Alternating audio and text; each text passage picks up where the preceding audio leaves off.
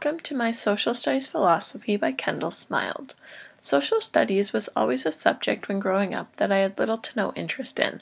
However, after completing my first year of Teachers College, I have really opened my eyes to how important social studies can be to a student's education. Through social studies, students will learn transferable skills which can be applied in many different contexts to examine information critically, assess the significance of events, to develop an understanding and respect for different points of view, and to reach supportable conclusions and propose solutions to problems. As a teacher, my first starting point that I always go to is the Ontario curriculum. This document has answers to so many questions that I've had as a student teacher. The curriculum states the goals and visions that we as teachers have for our students. The vision in summary states that through social studies, students will become responsible, active citizens within their communities. They will be critical and informed citizens who value an inclusive society, and that they will have the skills to problem solve and communicate their ideas about events and issues. The curriculum also sets goals that it hopes students achieve by the end of grade 6. This states that students can use concepts of disciplinary thinking to solve issues and events. Students can determine and apply appropriate criteria to evaluate information, that they can develop skills and personal attributes for discipline-specific inquiry. They can work collaboratively with others, and that they use appropriate technology to gather, analyze information to solve problems and communicate. It is important to see how the goals and visions work together and how they have a key role in a student's education. As we can see from the diagram, when students work towards the vision and goals set forward for them, they are able to formulate big ideas and ask questions. Students are then able to achieve the overall and specific expectations set out for them by the curriculum, thus making them responsible, active citizens as the model shows. For this assignment, I have decided to focus on the Grade 2 curriculum for Heritage and Identity, Changing Families, and Community Traditions. One thing that I believe is important in social studies is that as a future teacher, I would want to do is implement inquiry-based learning into my classroom. The inquiry process in social studies is based on the models shown. The main goal of the model is for students to reflect on their work throughout the process. The thing to keep in mind, though, is the inquiry process is that there is no right answer. There are 5 parts to the inquiry process: formulating questions, gathering and organizing information, interpreting and analyzing that information, evaluate and draw conclusions, and lastly, to communicate the findings. In social studies class, I think it is important to emphasize the part of the inquiry process that is formulating questions. Social studies is an exploratory subject. There are a lot of concepts and topics that are going to be new to students.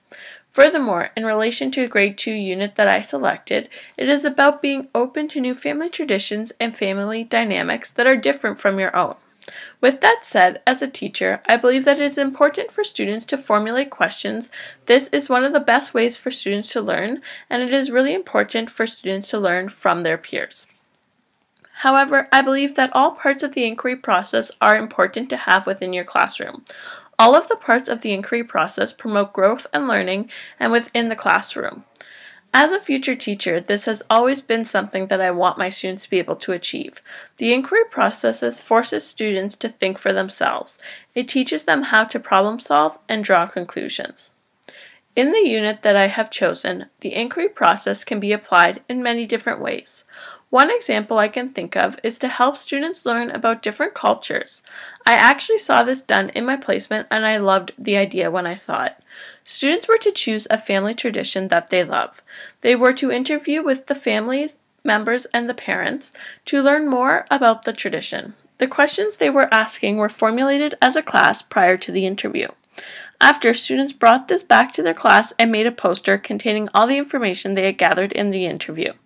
They were also able to include fun facts, which, if they needed more information on, they could research. Students then presented their findings to the class on their favorite traditions. This was a great way for students to learn about new traditions from their classmates. This is an example of an inquiry project related to heritage and identity, changing family and community traditions for Grade 2.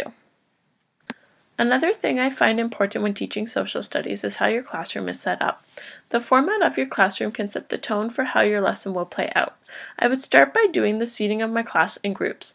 I really like groups, but for social studies specifically, I think it's best for your class to be in groups because this helps to promote the inquiry-based process that we already talked about. Another thing that I like about the social studies classroom that I designed is that there is a kidney table at the back of the class. As a teacher, I find that having a table at the back of your classroom is really beneficial. This is a place where students can work together, or the teacher can pull students aside to work one-on-one with or in a group. This is something that I learned through my placement. This can also be useful in the inquiry process, as students can use it as a place to work with their group. The teacher might also use it during the inquiry process as a place to conference with students, ask questions, and assist them with their project. As a teacher, I would also use the station for students who might need additional help with the social studies projects. Using this table, I can bring these students together and work with them in order to help them all at once in completing their project. Lastly, I want to have a lot of shelves within my social studies classroom. The first set would be along the wall, and these would be filled with books for the students to use. Some might use them to read, or others might use them as research. With that said, I would always try to keep the books up to date with the topics that we are learning about in social studies. This will be useful to my students to allow them to broaden their research and to learn more about the topics that we are talking about in class. I would also want to have shelves around my desk. On these shelves, I would keep personal resources that will help my students grow within the classroom and in social studies. I would also keep the curriculum on these shelves, which will be helpful when planning my lessons and units. The last thing I see doing as a social studies teacher is integrating social studies whenever I can into my curriculum. Social studies is a subject that has a lot of cross-curriculars. For example, in our social studies presentation this semester, we used health and physical education as a cross-curricular in our activity. This is something I would want to do as a social studies teacher, as I think it is important and beneficial to students to have cross-curriculars in your classroom whenever you can. In regards to the grade 2 unit that I chose, the cross-curricular I can see being implemented is graphs. This unit, students will be using graphs to extract information from bar graphs. This relates to the math curriculum as students learn about different graphs, including bar graphs. I truly believe that the curriculums can be implemented into social studies no matter what the subjects. As you have already seen, I was able to implement physical education into social studies curriculum. Depending on the project, I could also see implementing the arts into the social studies as well. For example, as mentioned earlier in the inquiry project, students were making a poster based on their family traditions. This can relate to the arts curriculum, as students would have to illustrate the drawings on the poster. Lastly, as always, language arts plays a huge role in the subject. Whether students are writing or reading the material, they are utilizing the language arts curriculum.